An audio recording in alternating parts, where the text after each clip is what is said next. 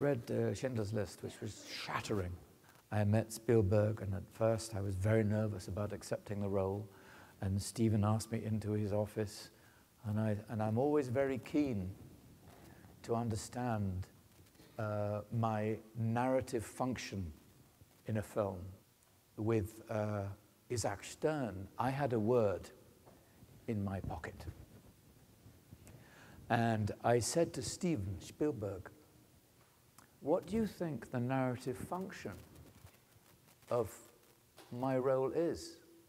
Now, some Hollywood directors would go blank and look at my lips to see what language I'm speaking. But Steven said,